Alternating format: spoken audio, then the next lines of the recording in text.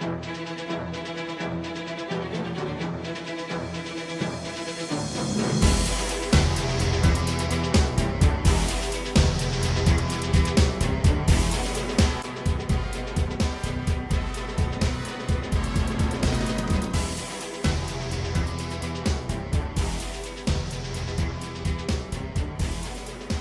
all, welcome to another edition of the Citizen NFL podcast.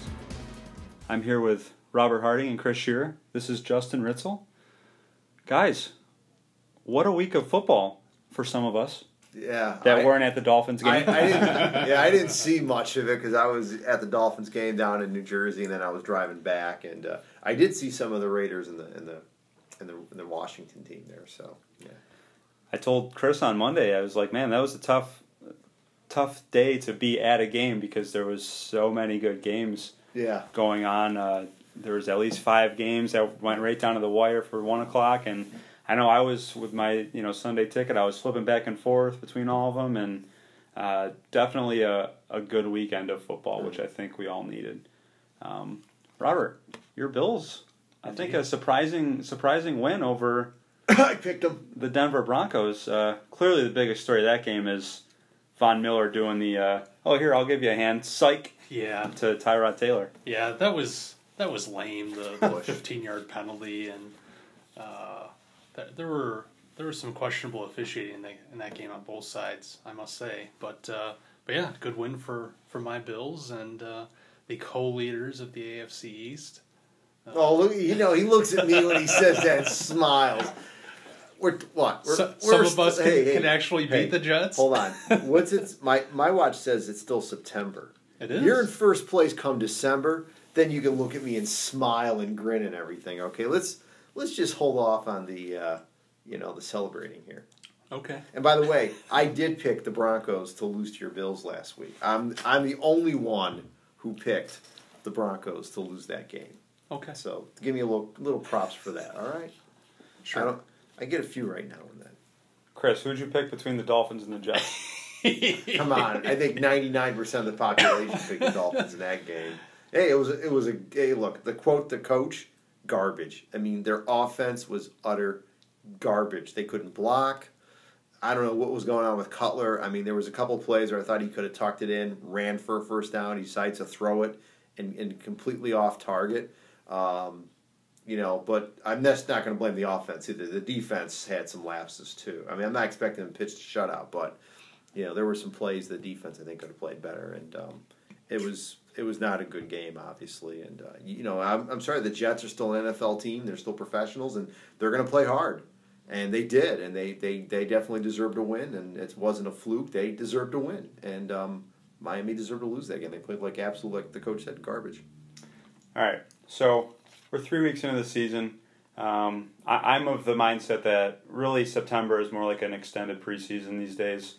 But you still kind of see how the league is a little bit coming into focus. We kind of have an idea of who's good, who's not, maybe some surprise teams. I figured we could play a little game. Oh, boy. And I've called... Sure likes games. I'm calling this game Panic or Patience. Okay. So I've got 3 teams from each conference. I'm going to list off, and you guys are going to tell me, should this team panic or should they have patience? Interesting. I'm ready for this. I'm going to start on the AFC with the 0-3 Cincinnati Bengals. Panic or patience? I think they've already panicked because they fired the offensive coordinator and made Bill Lazor the interim offensive coordinator. So they're already panicking. And, they gave Green Bay a good game and everything. That's a tough place. I mean, Lambeau's a tough place to win and everything. So I think the Bengals have already started panicking because they fired a coordinator, I should say. So that's panic right there. But, and I'm going to preface this saying that it's only 3 weeks into the season here. A lot of things can change. A lot of stuff can happen. So I would say that for the Bengals, it's both. They've already panicked and fired an offensive coordinator, but they need to show patience that maybe they can get it together. There's still plenty of time left. So I'll say patience for now. I think it all depends on how things play out against the Browns this weekend. The Bengals have been in some close ones. the Packers game, obviously, the most recent example, but before that, the Texans game was close. I mean, they were right in that, so they just couldn't execute offensively, and that's really their biggest problem right now. And the offense seemed to have a little spark against the Packers, so we'll see if they can. Well, doesn't everybody? Well, Wow. I mean, come on. Yeah. But yeah, I think I do think that 0-3, there is cause for concern there, especially in the AFC and especially in that division. I mean, you're talking some tough foes there with even Cleveland and the way that they're kind of they're younger but they're on the rise, and then you obviously have the Ravens and Steelers to deal with too. So it's not going to be an easy road for them if they're going to come back and try to make a run at the playoffs. I would say anytime your team is quarterbacked by Andy Dalton, it's a time for panic. All right, next up. The 1-2 Houston Texans. The reason I included these guys, they obviously were right on the cusp of upsetting the Patriots in New England, but they are 1-2, and it looks like the Tennessee Titans are for real, and the Jacksonville Jaguars are for real. So that division. No. Hey, you win a game by 40 points. I don't care who you are. You're that game was in London. Okay, it's the Jags. Okay, look, the Jags are a better team. I know we're kind of deviating from the script here. The Jags are an improved team from last year, no doubt about it. Okay, but let's not say these guys are contenders yet. I didn't say they were contenders. I'm saying the division is better than we thought. I'm not ready to say the Jaguars have arrived yet. They've got a few more things to show me before that. So maybe beating the Jets on the road would be a start. Huh? Now for Tennessee, panic or patience for the Houston Texans. Okay. For the Texans, I would say patience. I mean, you got a rookie quarterback. This kid has talent. He's showing some things. We already know they have a very good defense. It's never easy to beat New England anywhere, any place, anytime. So I would say patience. I agree. I think they competed pretty well in New England. Of course, just mentioned a little while ago, they beat the Bengals. I think the way that division could play out, it's going to be tough. As you mentioned, Jacksonville's playing better. The Doug Marrone effect, I'd like to say. The Colts, who knows what's up with them? Who knows when Andrew Luck's coming back? So they're kind of the dud of the division right now. But I think the way that the Texans are playing, there's some cause for celebration there. Good young quarterback. The defense is the defense. They have some good weapons on offense. So they're a team that's capable of making a charge for maybe a wild card spot or something. I think Tennessee is just too good. I don't think they'll lose the division, but the way that the AFC is playing out, I think they could be in contention for a wild card spot. So. Yeah, I'm with you guys. I'll go with patience on the Texans. Last team for the AFC,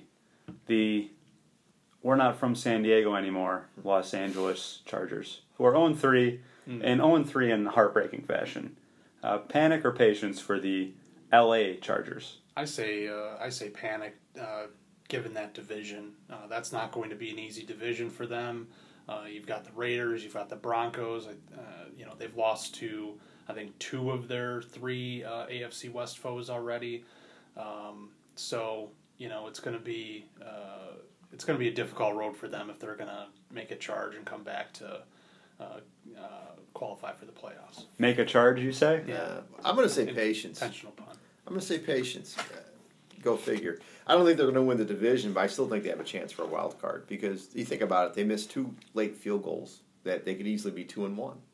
So I think this team does have talent. There's still, like I said, plenty of time to turn things around. It's going to be tough, no doubt about it, but I mean they're going to have to basically break even against the division for the rest of the year and then feast on the out of division games. And they could finish 9-7 and sneak in with a wild card, but yeah, they've got to start turning it around soon. But I would say patience for the Chargers. As someone who picked the Chargers to win the division, yes, I am in full panic mode. I didn't bring that up, but again, see, here's the thing: it's so easy to overreact this time of year. I mean, look at the Dolphins, for example. They're 1-1, but the way some fans are reacting, it's like they're 0-2, and they looked at, like I said, they played like garbage last weekend, but there's still 14 games left. There's a lot of football left. Things can change. I mean, but they've got to change. That's the thing. If they keep playing the way they've been playing, they're in trouble. So, and that's for any NFL team. You can get off to a slow start. And look, Miami was 1-4 last year, and they barely beat them. They should have lost to the Browns. They should have been 0-5.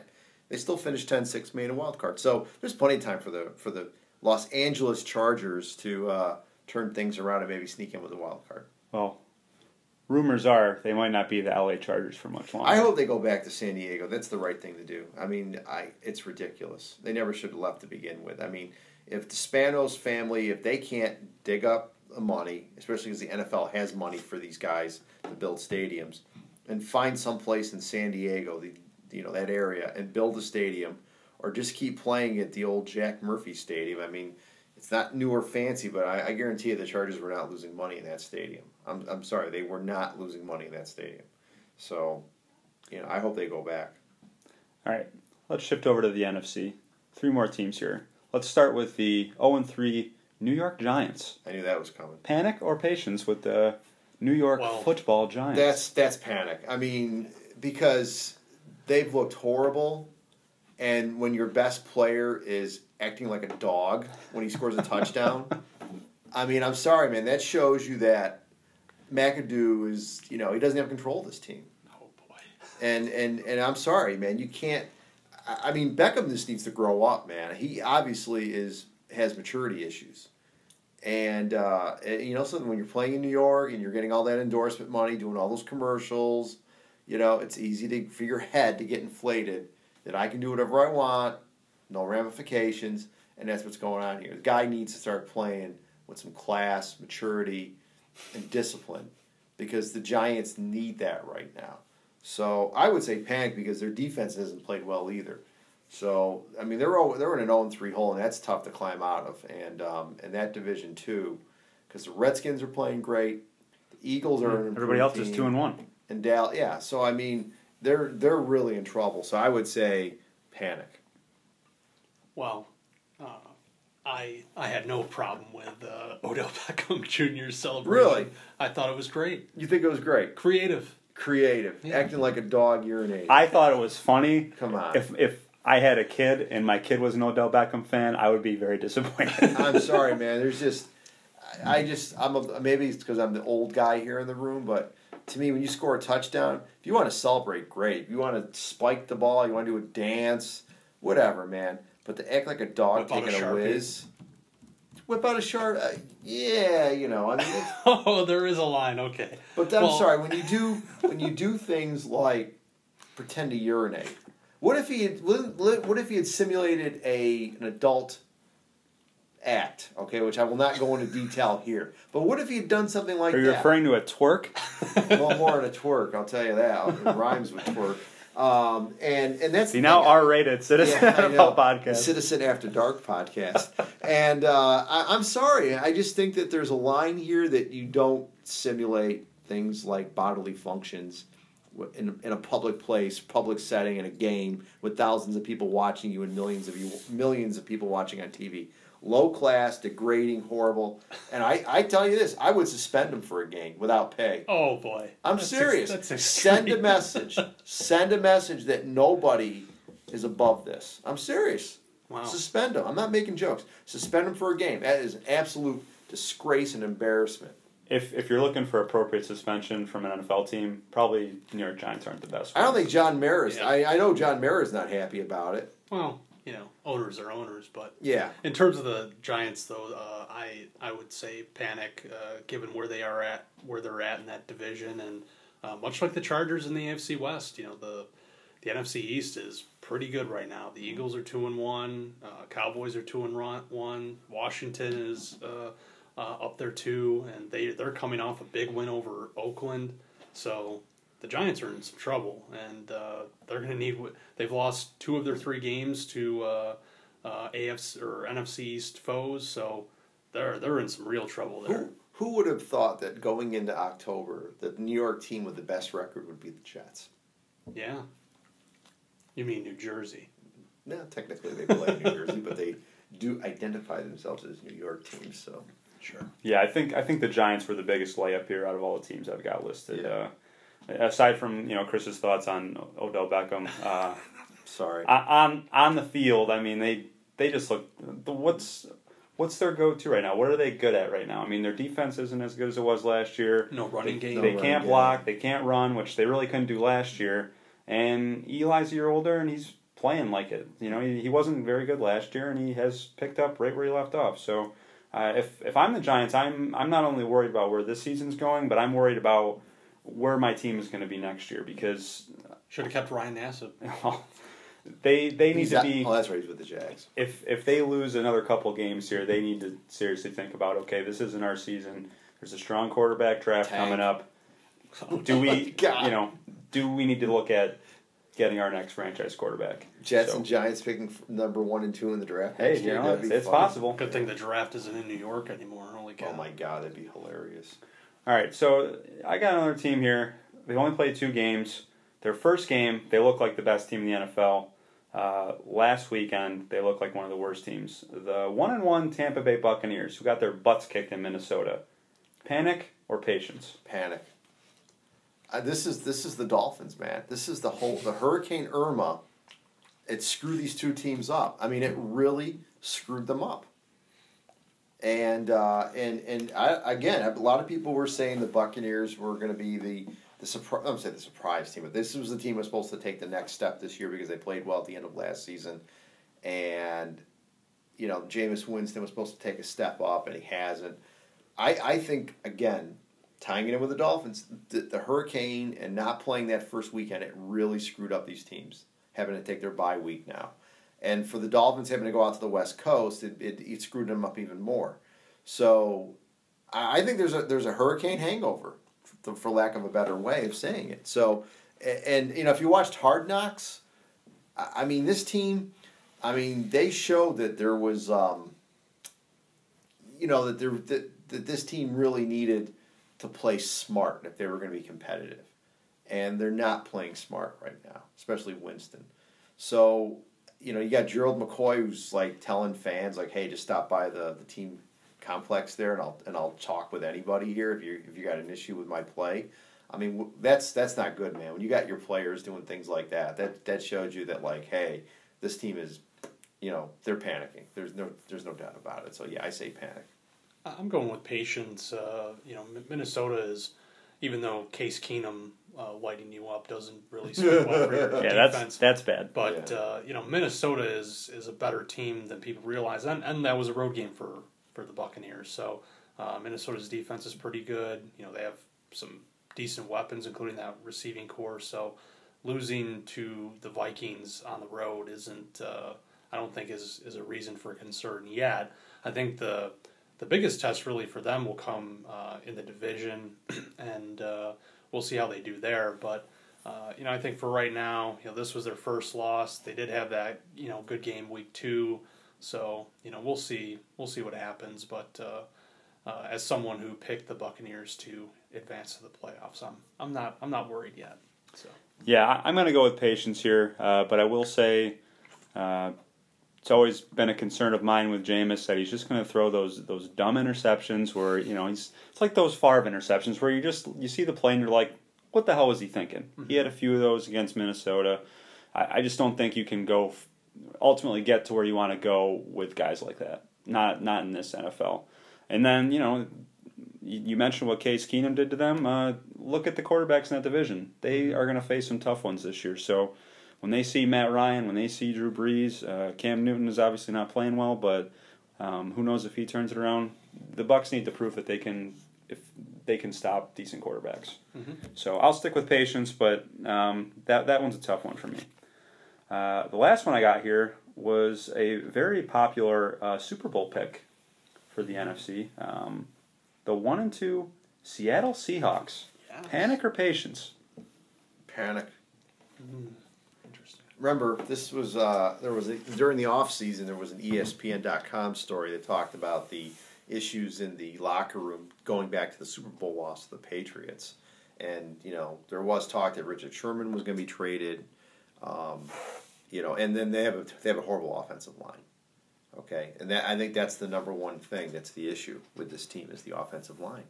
So I would say the Seahawks are an older team. It's a year older, even though they still have a pretty good quarterback who's in his prime when you think about it. That Russell Wilson is in his prime and everything. But I mean, quarterback can only do so much if he doesn't get any blocking, and he doesn't have a running game. So, like I said, I think they're in panic mode. I think the Seahawks do not make the playoffs this year. I'm going with patience on this one. Just given that division, you've got the LA Rams, you've got the 49ers. Rams are an improved team. Sure, but I don't think that they have improved to the extent where they're going to be legitimate contenders in that division quite yet. I think they still have some pieces to put together, but the Cardinals too have their struggles, and so I think the Seahawks, in the past they've had some of these seasons where they get off to a slow start. I'm thinking of one. I don't think it was last year. I think it was 2 years ago when they started 3-3, and the thinking then was, this is the decline of the Seahawks, and it was after they had some. They lost some players in free agency, and they ended up making the playoffs and being a serious contender again. So I think with this team you have to be patient to see what happens. They still have Russell Wilson. They still have a lot of great players on defense. This is a veteran team that can turn it around. We could come back in another month or so and see where they stand. But for now, I'm waiting this out. Yeah, I think they can improve. They could. Chris, I'm curious because you said you don't think they're going to the playoffs. So are you on the Rams bandwagon? No, I'm not on the Rams bandwagon. Somebody's got to win the division. The thing is they could win the division. There's no doubt about it. But I think that they need to start showing signs of progress here. And when you don't have a good offensive line, it's tough to do. So we'll see what happens. But I guess it's too early to say the Rams are a contender right now. I mean, for that division, not saying contend in the playoffs, but sneaking that division. I still think Arizona, that's a team that it's got a great wide receiver in Fitzgerald and Carson Palmer. I mean, you can tell he's getting towards the end, but he's still got a little bit left in him. That if that team can straighten some things out, they could win that division, but it's going to be tough though. That should have been another team on my list, Arizona Cardinals. Yeah, the Seahawks. Yeah, I think I'm a little more on Robert's side here. Just because we've seen it year after year where it seems like they're starting slow and they end up making the playoffs and being one of the top teams. But yeah, I mean, that offensive line is definitely a concern, especially if, with Russell Wilson's health, him being hurt last year kind of derailed their chances. And it's alarming that Tennessee kind of moved the ball on them at will. That shouldn't happen for a defense that I think many... Heading into the year after they acquired Sheldon Richardson, probably talent-wise, people thought was the best in the league. So I'll say patience, but I could easily see myself flipping the switch on that in a couple weeks. But yeah, so that does it for panic or patience. What'd you guys think of my game? I love this segment. Oh, it's pretty good. Yeah. We get Shearer's hot takes on touchdown celebrations every week. I know that might have to be the topic next week. I'm going to rant sometimes. It happens. Chris hates Odell Beckham. No, I don't hate Odell Beckham. I don't like people pretending that they're urinating when they score a touchdown. I just think it's vulgar and low class. But all right, let's not dance around the real topic. What? The national anthem situation. We going to talk about this? If you guys want to, I didn't. Is it on the list? I mean, no, I didn't have it written down. All right. I've spent a lot of thought on it because that's what my column is on this week. Oh, no spoilers then. You want to steal the thunder? Yeah. If you guys want to share your thoughts, by all means. That's all right. We'll save it for next week. Bill's going down to Atlanta and picking up a win? No. It will be interesting because they're going to be without two of their top defensive players. So what will that mean for the offense? I will be interested to see, though, how prepared the defense is, given that McDermott has experience going up against these guys 2 times a year from his days in Carolina. But you're talking about the team that should have won last year's Super Bowl. They still have a lot of those same weapons. That's a potent offense to go up against, and then the defense is pretty good too. So No Vic Beasley. Right. Don't have to worry about him. Right. So it's going to be a tough test for them, but I think the Falcons will win comfortably on Sunday. The often pessimistic Robert Harding. Indeed. Life of a Bills fan, ladies and gentlemen. Yeah. Well, you got your moment in the sun last weekend against the Broncos, so. Indeed. All right. We'll sign off from there. This has been another edition of the Citizen NFL Podcast. Robert Harding, Chris Sciria, and Justin Ritzel. We'll see you guys next time. Bye.